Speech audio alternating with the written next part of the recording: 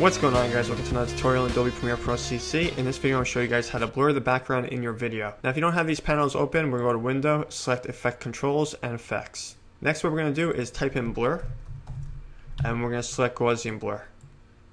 Left click on it, apply it to your video. Right over here, we have a new tool called Free Draw Bezier. And what this new feature in Premiere Pro allows us to do is draw a mask.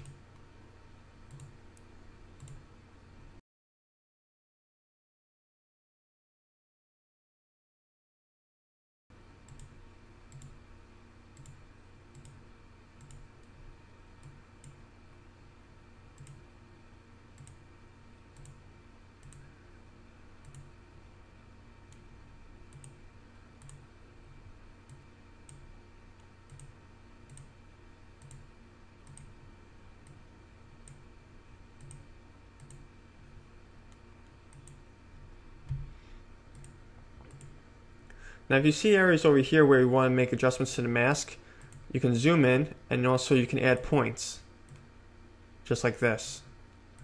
And if I was going to take my time with this, I would make a lot of points, and you want a little bit more curves like this, that sort of thing.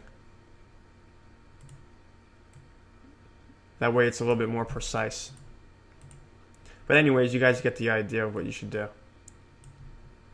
Next, what we want to do is invert this, because right now this mask is surrounding me, but I want the background blurred. So we're just going to click invert, and now I'm going to start blurring the background.